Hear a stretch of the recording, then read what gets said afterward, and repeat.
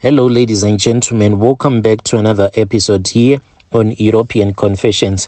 The following story that you're going to be listening to, it was sent to me by one of our sister who is a regular listener of our other channel. So she sent to me a message, and this is her own confession. The message that she sent to me reads like this: "Hello, my brother, how are you? Can you please post my own story as hidden identity? My brother, I want to confess that I actually bewitched my own boyfriend, but at that time he was already married. Me and this guy, we had been friends for many years. This was way before he had gotten married to his new wife. So me and this guy, we used to stay at the same place. So what happened was that me and this guy, when we were staying, when he was single and when I was single, so many days I would go to his room, cook for him, and we would watch so many movies together. But it never crossed my mind that me and him, we can end up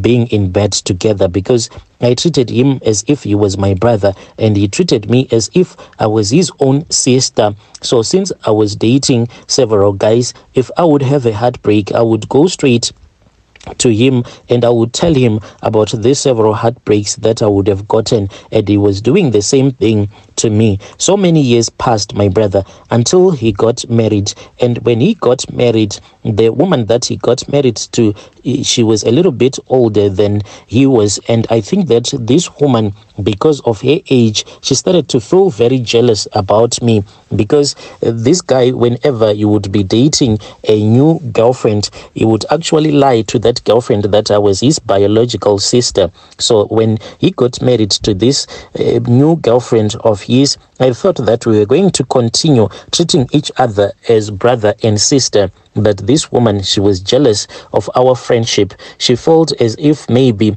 I wanted to steal her own husband. But I had never fallen in love with this guy, because if I had ever wanted to sleep with him, I had the opportunity, because there were many nights that I would be in his room until somewhere around 1 a.m. just doing nothing, just having a conversation. But when she came around, she started to control the guy. The guy started to hate me, and whenever they would fight, because they used to fight almost on a daily basis, and when they will be fighting, then she will start to say that, I know that you love this woman. I know that she is the one who is telling you to mistreat me, to treat me in such a way. So I then spoke with her and I told her that I have no intentions whatsoever to date your own husband. If I wanted to date your husband, I could have done it a very long time ago. But she was just a bitter woman. So it reached a point whereby I said, this woman, I want to fix her. So I had once heard about this other lady. So this woman, she is now pretending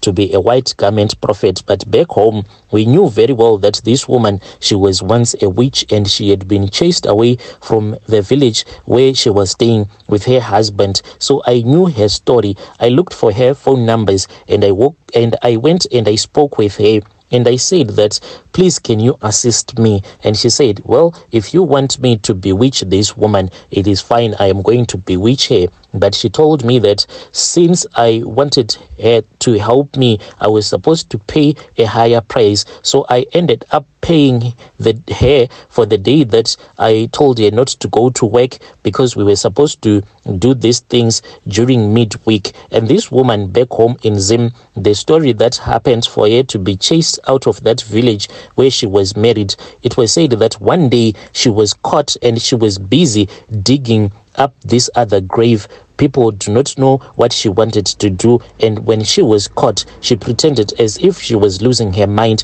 That is when she was chased by her husband's relatives. So now she is operating as a white garment prophet, but I know that she is not a prophetess from God, but she is a witch who is hiding behind this white garment prophet church. So I then, after I had saved the money, I then went straight to her house. When I went to her house, she then told me that I was supposed to go to those Somalian spaza shops. I was supposed to buy, that shaving stick, and I was supposed to buy some eggs, methylated spirit, and some milk, because these were the things that were needed for the rituals. When I returned back to her room To my surprise, she told me that I had to remove my underwear. So I said, it is fine. I then removed my underwear and she told me to lie on top of her bed. This was really weird. And she told me to open up my legs as if I was about to give birth.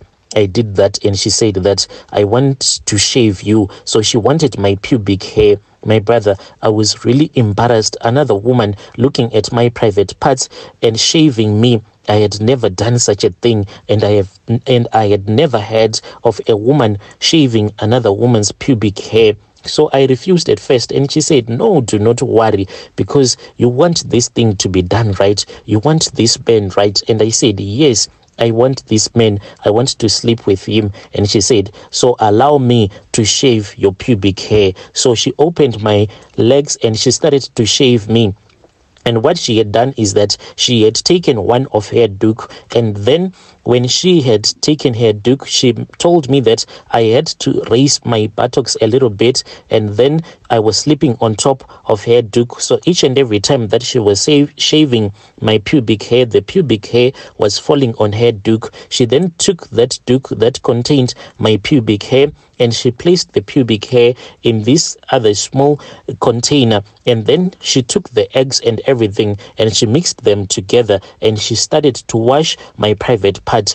So she then told me that all of these items that were in that container, I was supposed to look for a bigger bucket. And after that, I went and I bought, there are those empty 9-liter Archer buckets that they sell here in South Africa. I went and I bought that bucket. And she told me that I was supposed to cook for that man. And after I would have cooked for that man, he was going to fall in love with me. So this is what I would do, because each and every day, this man, when he would go to work, I would be like walking behind him, because in the location where we were staying, if you wanted to go to town on foot, you could actually walk for about 10 to 15 minutes. But as for the wife, each and every day she would go to work using the taxi. So this guy, what I will do is that, since that prophetess had told me that the soil from where he would have walked was also needed, I would walk right behind him and I would check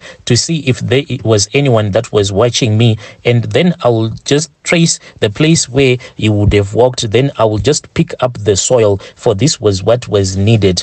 I did these rituals for 3 days, and I was also told that I had to prepare some food and to give him the food that I would have cooked containing those items that the prophet had given to me. So each and every day I would prepare a kaftan for him, then I would follow him behind. Since me and him, we were still good friends, I would give him the food and I will say, I apologize for everything that is going on in your marriage. Can you please take this food? Since he was used to the food that I used to cook for him, he would take that lunchbox so that he can go and eat the food at work.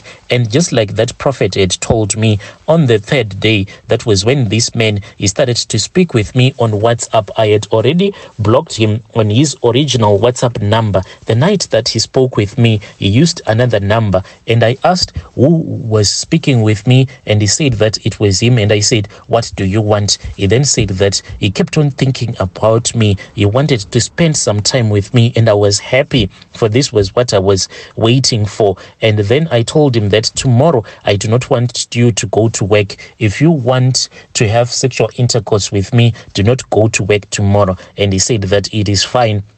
The next morning, my brother, I waited, and I was actually opening my window just a little bit so that I can see if indeed he was not going to work. I finally saw him. It was him and his wife. He was just taking his wife so that she can go and catch a taxi. And when he returned back, my heart started beating really fast, for I wanted to sleep with him. My brother, he came and I slept with him throughout the day, and I then returned back to that white garment prophet, and we did more rituals. So the problem that I am now facing is that I also used these rituals on another guy that I am now dating at the place where I am working. So this guy is in love with me and he is promising to marry me. But the problem is that this old friend of mine, even though I slept with him, but he he keeps on telling me that he is still in love with me. He also wants to marry me. So I do not know what am I supposed to do.